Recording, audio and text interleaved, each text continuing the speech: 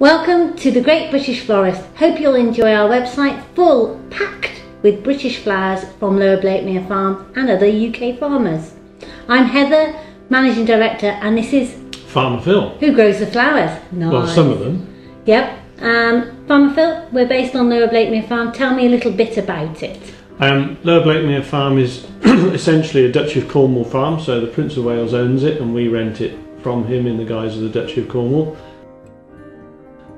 We grow, in terms of arable, all combinable crops, all for seed. We grow some bird seed, some sunflowers usually. We contract out some other crops for bird seed.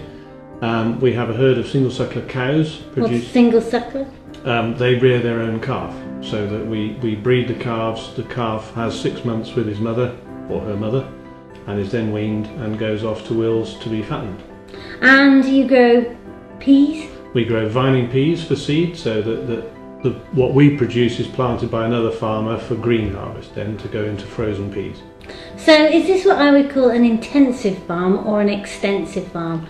You know, what's the description? Difficult to draw lines, but I would say that the arable side of the business is quite intensive and the cattle side of the business is quite extensive, and the bird seed and flower growing falls in the middle somewhere, on the basis that the flower growing is more horticulture, but we're trying not to use too much chemicals and there aren't many we can use, so that's sort of extensive.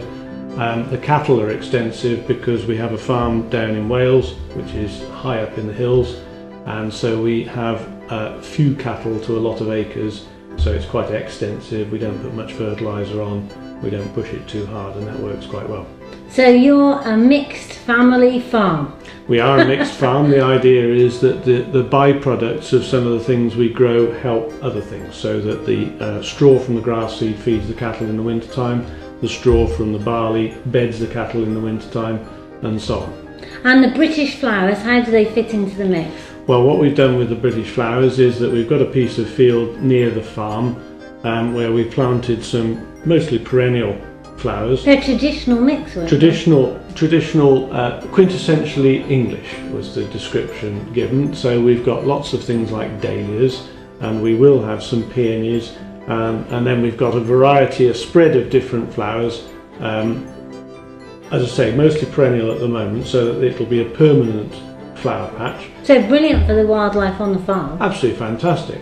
And it means that we can expand it into the rest of the field as time goes on, so that when we plant more things and we start to plant some more annuals, we've got some bulbs, for example, where we can grow those for a few years, and then we'll dig them and split them and plant them again, and so on. So that there'll be a sort of rotation within the flower patch, but the flower patch will be a flower patch. And is it unusual to have a British cutting flower patch? I think the last statistic that I heard was that only 10% of the flowers sold in Britain were actually grown here. Yes, I think that's probably true because of the customers' demands for more exotic flowers, which fairly obviously come from exotic places. But having said that, I think the unusual thing about our flower patch is that British flower farmers tend to specialise in a few types of flowers. It makes management easier, whereas what we're doing is making life truly hard for ourselves and grow a wide variety of flowers with different management techniques that we're learning all the time.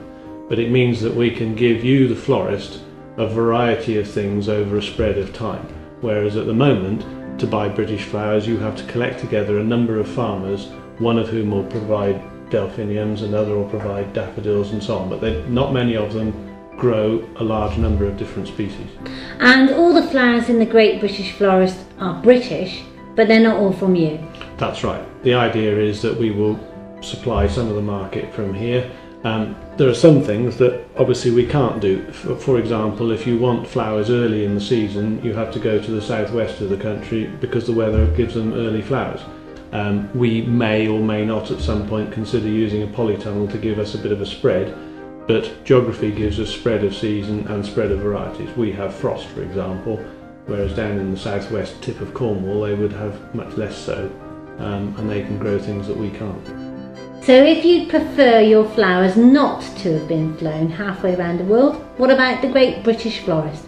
Check out our videos, we've got lots more inside the floristry, and if you want to follow Farmer Phil on Twitter, you can, and if you want to ring us up, we're on 01981 500 391, and we're based at Wiggly Wigglers, Lower Blakemere Farm, Herefordshire.